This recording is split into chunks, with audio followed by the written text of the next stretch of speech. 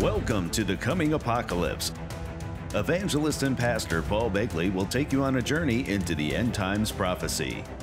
He'll examine current world events and explain how they relate to the end times. For decades, Pastor Begley has provided people all over the world with an understanding of today's world events from a biblical perspective. Now here's your host, Pastor Paul Begley.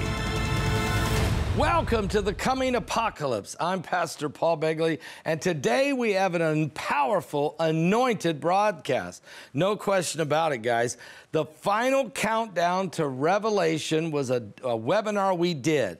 And in that webinar, we had a very, very interesting interview with Dave Robbins. And it's amazing how he broke down the scriptures in Revelation chapter 6. It is a different perspective, and I'll be right back to tell you more in just a moment. The world is experiencing an alarming series of apocalyptic events: historic weather disasters, earthquakes, droughts, wildfires, impending economic collapse, the rise of AI. In Revelation 9:11, Pastor Paul Begley and Pulitzer-nominated journalist Troy Anderson investigate if these are the true signs of the end times. Is this the final meeting of current events and prophecy referred to in the Bible? Revelation 9:11. Order it on Amazon, Barnes & Noble, and Target.com. All right. Now, we held a webinar called The Final Countdown to Revelation, in which I chose some very good experts in Bible prophecy, and I assigned each guy a chapter in Revelation.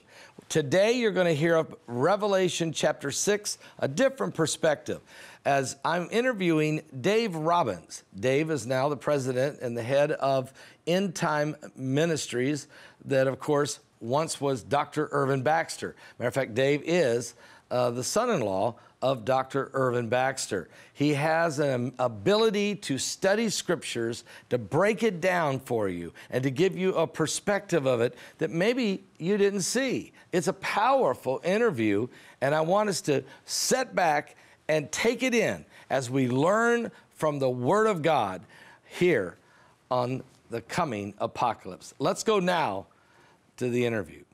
The book of Revelation really has a skeletal structure, if you will, of three groups of seven. It has 7 seals, 7 trumpets, and 7 vials. The 4 horsemen are the first 4 seals of the 7 seals. And we find this prophecy located in Revelation chapter 6, verse 1 through 8.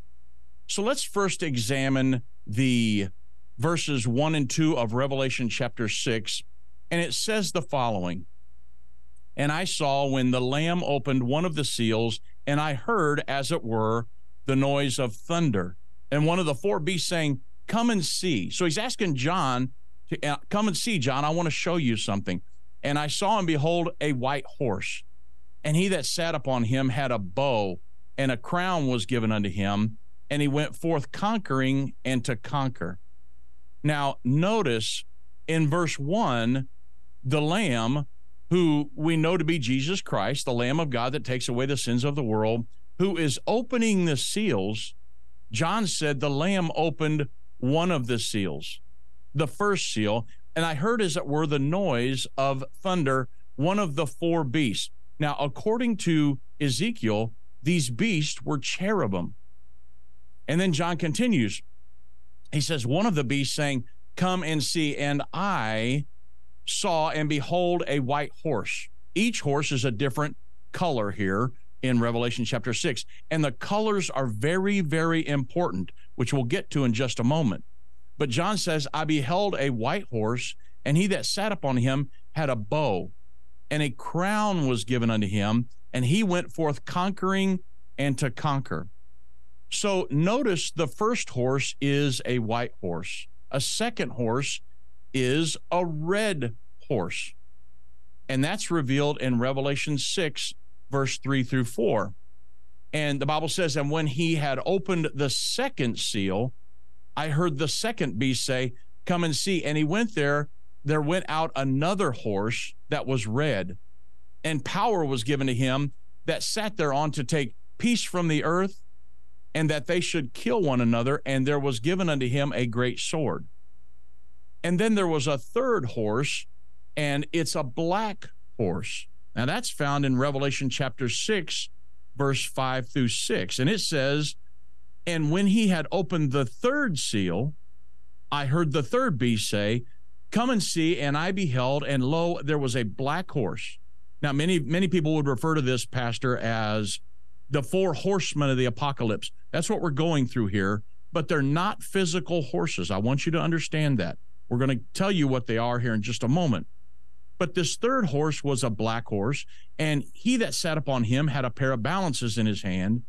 And I heard a voice in the midst of the four beasts say, a measure of wheat for a penny, and 3 measures of barley for a penny. But see thou hurt not the oil and the wine.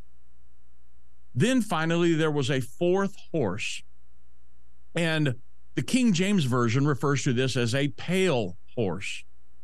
And it's revealed in Revelation chapter 6, verse 7 through 8. It says, and when he opened the fourth seal, I heard the voice of the fourth beast say, come and see. And I looked, and behold, there was a pale horse, and his name that sat upon him was Death, and hell followed with him, and power was given unto them over the fourth part of the earth to kill with sword, and with hunger, with death, and with the beasts of the earth.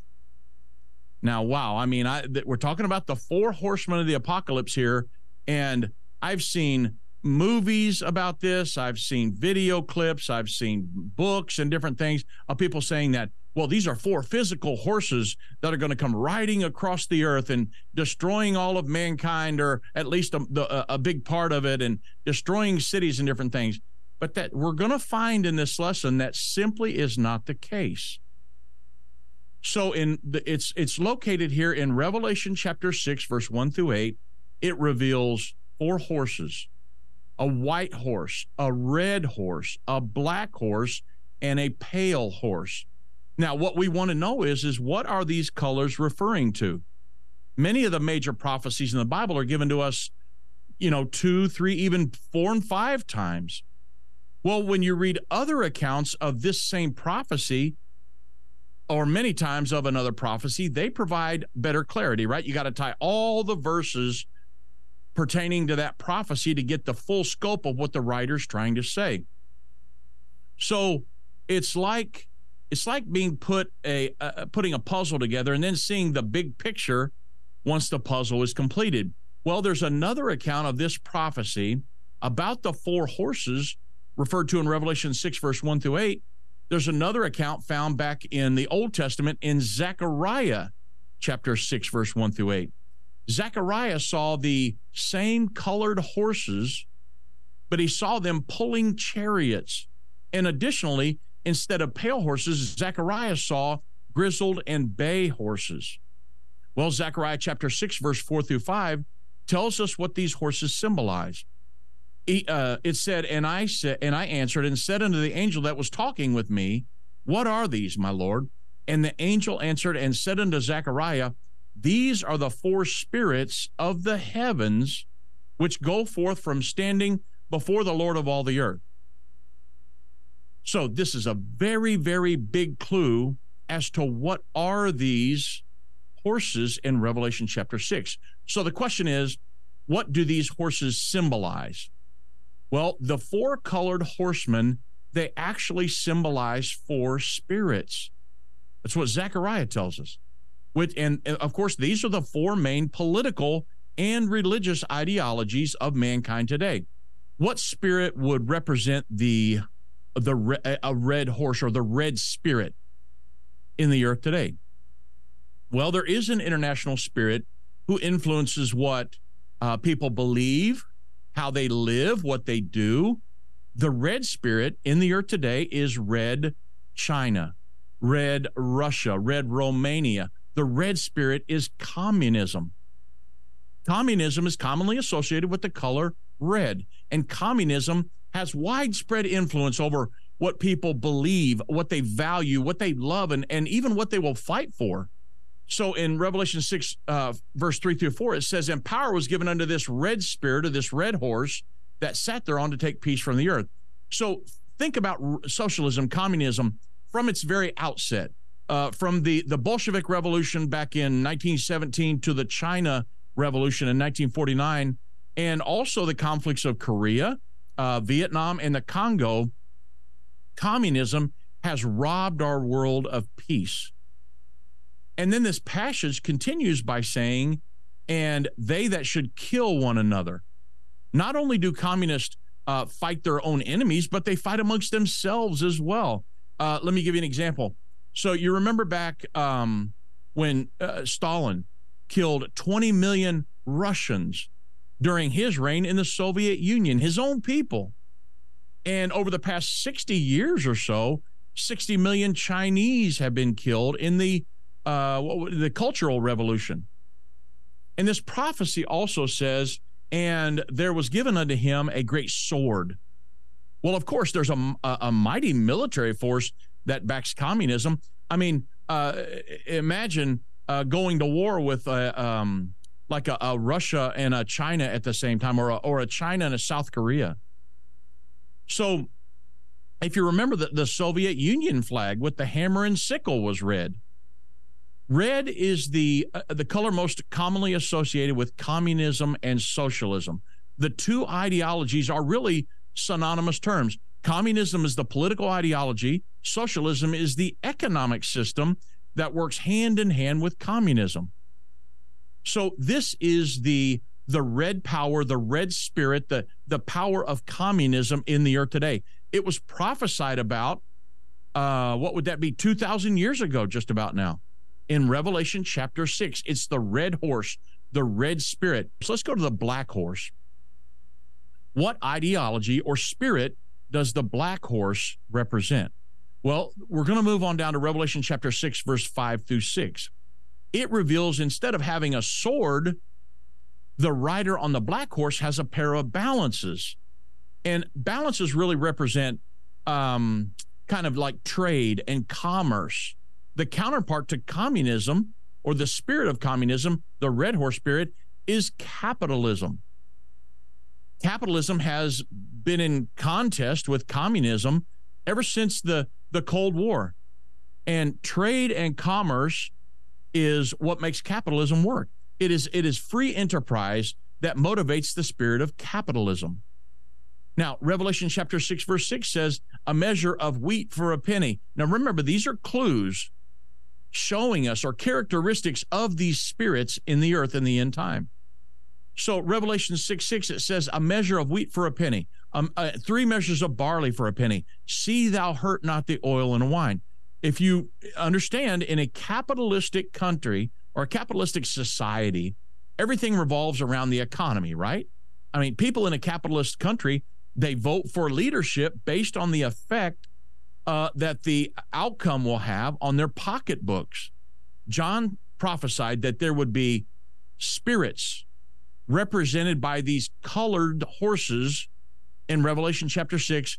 Zechariah said they would be spirits that control the ideologies of mankind, the thought processes of mankind at the time, or just prior to the second coming of Jesus Christ in the end time. Let me give you one final aspect of this prophecy, because you really need to understand this. The Old Testament account of this prophecy is amazing, because it not only tells us what all of these things symbolize, but it even tells us in what part of the world these spirits will have influence. Zechariah chapter 6, verse 6 through 8 says that the black horses, which are therein, go forth into the north country, and the white go forth after them. And then verse 8 says, then cried he upon me, and spake unto me, saying, behold, these that go forth towards the north country, they have quieted my spirit in the north country. It says that the black horses go into the north country. Well, what does capitalism, where does the spirit of capitalism rule in our world?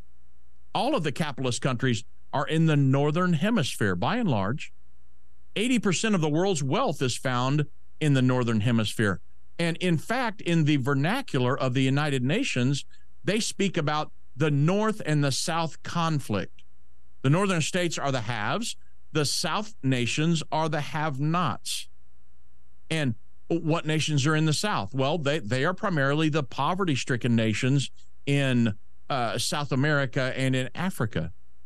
And it also says that capitalism goes into the North Country and Catholicism goes after it, or the white spirit. And this is true in all of the Northern Europe, and including Great Britain, France, Germany, etc. Now, we would all agree that capitalism reigns supreme in America. And again, this is the spirit of capitalism, and it is in the North Country. What we see playing out in the world today is exactly what John prophesied 2,000 years ago. You say, well, how in the world is that possible? Because the Bible tells us that God knows the end from the beginning. God has already seen all this stuff play out, and he went back to the writers of the Bible, the Old Testament prophets and the New Testament prophets, and said, here's what I want you to write. And that's the way that these prophecies are coming to pass in such intricate detail, because God has already seen all this stuff play out. Now, the final thing I want you to understand here before we move on is in Zechariah chapter 6:8, it says, behold, these that go forth in the North Country have quieted my spirit in the North Country. Why would it say that? Well, most great religious revivals happening in our world today are happening in the Southern Hemisphere. Well, you say, well, why? Well, the majority of people living in capitalist countries, they're too busy to have a revival, right? I mean, men, women, and children, they're working. No one has time for God, or at least by and large. God made it necessary for us to have money. That's absolutely true. I mean, but the Bible says the love of money is the root of all evil. Many folks in a capitalist countries, they're too busy building their own kingdom instead of God's kingdom. And it can be said that capitalism has quieted God's spirit in the North Country. So if the red spirit represents communism or socialism, and the black spirit represents capitalism, what does the white horse spirit represent? Well, in his book titled Communism, Democracy, and Catholic Power, there was the political scientist Paul Blanchard. He contended that there were three powers, and that these three belief systems, that they would control what the nations do and what individuals do. And he said almost every conflict between the nations in modern history has been produced by conflicts among these three powers. He said they were communism, democracy, and Catholicism. Now, is it possible that Catholicism could be the white power in Revelation chapter 6? Mr. Malachi Martin, who was one of the foremost Roman Catholic writers of the 20th century, he says in the very first chapter, Keys of This Blood, he said the question is not, is there going to be a world government? He said that's a settled issue. All nations are now interdependent, and the only question is, who will rule the coming one world government? And he continued, and he said, there are only three geopolitical powers in the necessary, with the necessary doctrine and structure to rule a world government: communism, Catholicism, and capitalism. Therefore, we have to consider if the white spirit represents Catholicism. And it's in the tradition of the Catholic Church. Many of you know that the Pope will dress in white. Almost all the time that you see him, he's dressed in white. He's dressed in white, so also the Pope's helicopter is white. The bulletproof vehicle that the Pope has, the Pope Mobile, that was built for the Pope after John Paul II, after his 81 assassination attempt, and it's white. The jet airplane that's supplied by Alitalia Airlines for the Pope to use in his travels around the world, that's white. So it seems that, and I'm gonna, for the sake of time, I'm just gonna try to get through all these proofs here. I don't have time to go through all of them. There are many, many, many more. But it seems the color white has an obvious association to Catholicism. So here's the question. If the Pope had a horse, what color would it be? Well, of course, it would be a white horse, right? Catholicism became an official religion around 300 AD, and Karl Marx wrote his Communist Manifesto in, 1850. And in recent times, capitalism has also become a powerful force. So the seals of Revelation tell a long story that ends at the Battle of Armageddon, when the kingdoms of this world will become the kingdoms of our Lord and of his Christ. The seven trumpets, remember that we're talking about the skeletal structure of the book of Revelation, the seven seals, seven trumpets, seven vials. The seven trumpets tell a shorter story or a shorter set of events, and they also end at the Battle of Armageddon. And then the seven vials, they tell even a shorter story, which end at the Battle of Armageddon as well. So Revelation 17 reveals the end time government of the Antichrist, and this government is painted red. And that's a very important clue when we're trying to figure out the book of Revelation in its entirety, and it also ties back into Revelation chapter 6. There are other scriptures that tell us the seven-headed, ten-horned beast of Revelation 13, 1 through 8, symbolizes the end-time world government of the Antichrist. And then another scripture also mentions this same seven-headed, ten-horned beast. If you look closely here at the verse, Revelation 17:3, you will see a very important characteristic which allows us to understand the prophecy in a very specific way. Revelation 17:3 says, "So he carried me away in the spirit into the wilderness, and I saw a woman sit on the back of a scarlet or a red-colored beast, full of names of blasphemy, having 7 heads and 10 horns." Again, that's Revelation 17:3. So in this prophecy, the scarlet color or red is of great significance. This clue reveals the political ideology of the kingdom of the Antichrist, and that's going to be socialism or communism. The Antichrist will be a socialist and a communist.